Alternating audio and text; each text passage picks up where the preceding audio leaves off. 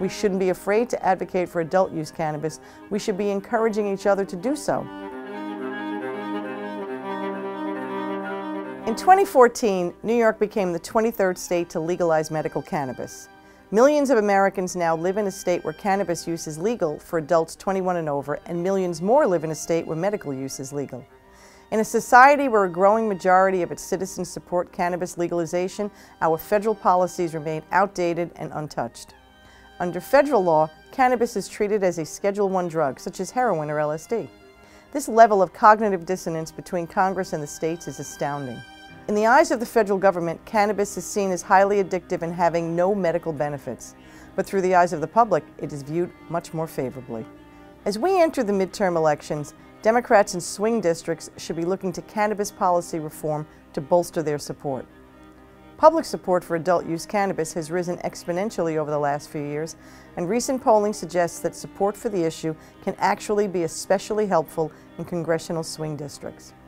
There's not much difference between the percentage of Democrats and Republicans who support adult use.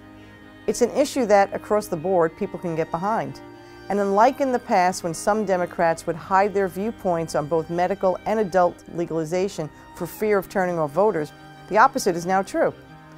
In New York, I've worked with my colleagues in government who had previously opposed legalization, but have since witnessed the benefits in other states and the shift in public perception. In just the last few years, its popularity has grown among my colleagues.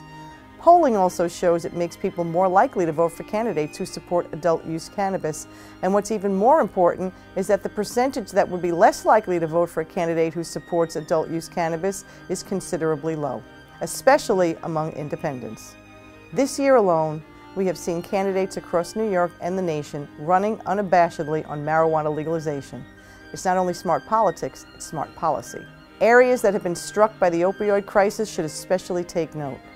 The area that I represent in Staten Island has been hit particularly hard by this epidemic, and marijuana could be the solution for many struggling with addiction. Current treatments for opioid addiction, such as Suboxone and Methadone, are as addictive as the opioids that patients came into treatment for. Marijuana is not. The benefits of medical cannabis can be truly life-changing, and the polling data has shown that it has shifted the public perception of this policy. It's a low-risk, high-reward stance to take, so as Democrats, we shouldn't be afraid to advocate for adult use cannabis. We should be encouraging each other to do so. During the next legislative session in New York, we will present a comprehensive marijuana legalization package, and I expect a successful passage which will make New York the 10th state in the nation to legalize marijuana.